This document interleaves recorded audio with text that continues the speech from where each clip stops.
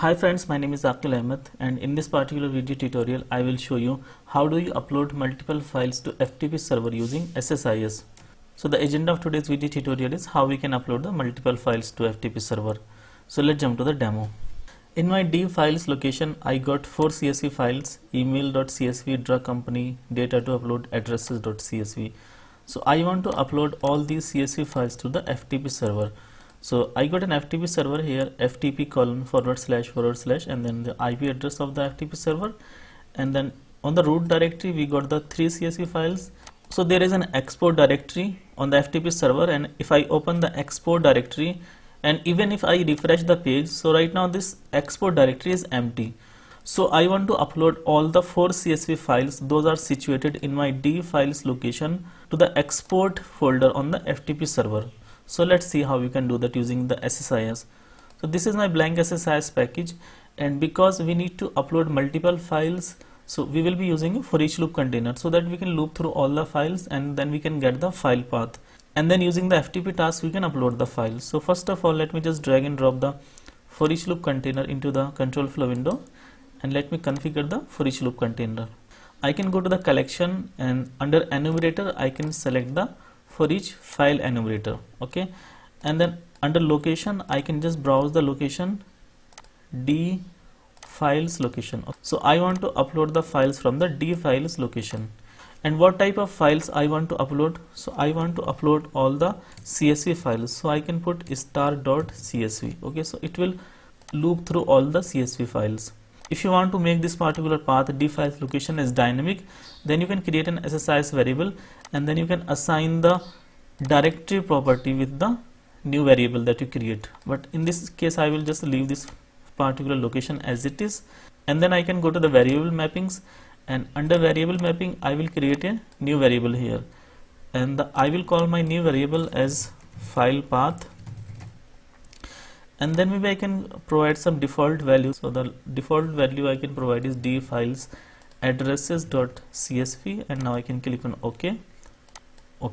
So now if I will execute my SSIS package, then this particular for each loop will iterate through all the CSV files, all the 4 CSV files. So now let me just drag and drop the FTP task into the for each loop container, and then I can configure the FTP task. So I can right click and edit it.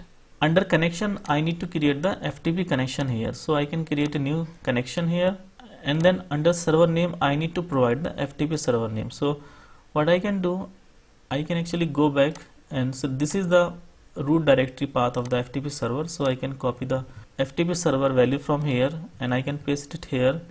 I can remove this thing ftp:// I can remove this one, and then under username I need to provide the FTP username. So my FTP username is ftp-user, and then I can provide my password here. Now I can click on test connection. So it is saying that connection cannot be established, there is some issue. So actually there is a / here, so I can remove the / from here, and then I can click on test connection. So now the test connection is succeeded. I can click on OK, and now I can go to the file transfer option here, and then under operations I need to select the send file. So it is already selected send file, so I want to send the files to the FTP server. Now under local parameters is local path variable, so I need to set it to true because local file path is stored in a SSIS variable. And now under local variable I will select the variable that I created, file path, because file path stores the path of the CSV file that will be uploaded to the FTP server. Now under remote parameters is remote path variable.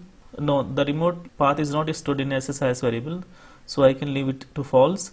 And now under remote path I need to provide the location of the path. I want to upload the files to the export directory, so I can write / and then the directory path. So this is the directory path export, okay, so I can just use this one, this particular path I can use in the SSIS package.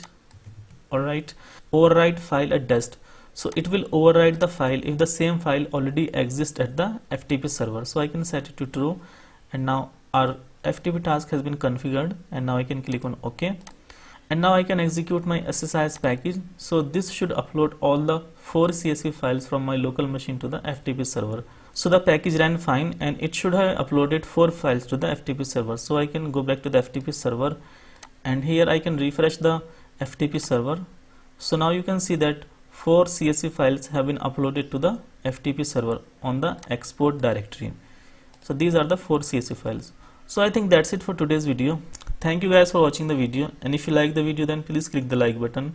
Do subscribe to our channel, press the bell icon and click on all so that you will be notified every time I upload a new video.